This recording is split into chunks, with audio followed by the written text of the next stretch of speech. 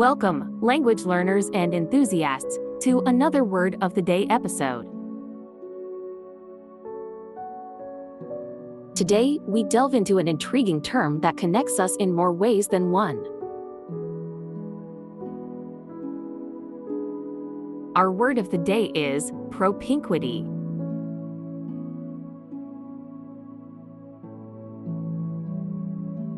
Propinquity, spelled Propinquity.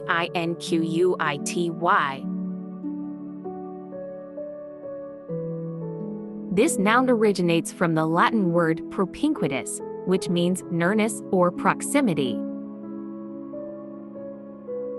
It maintains this sense in modern English.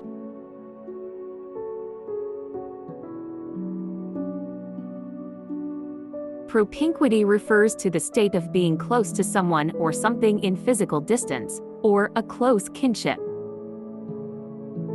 It's often used to highlight the nearness or similarity in nature between two entities.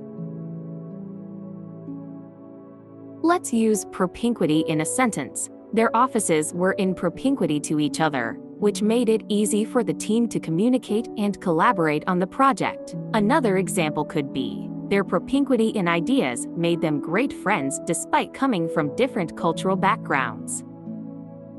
Moving on to synonyms. Some words similar to propinquity are proximity, closeness, nearness, vicinity, and adjacency. These words bring out the essence of physical or metaphorical closeness in different contexts. To sum up, propinquity, a word that signifies nearness or similarity. As we continue on our language learning journey, may the propinquity of each new word bring you closer to mastery in English. That's it for today's Word of the Day.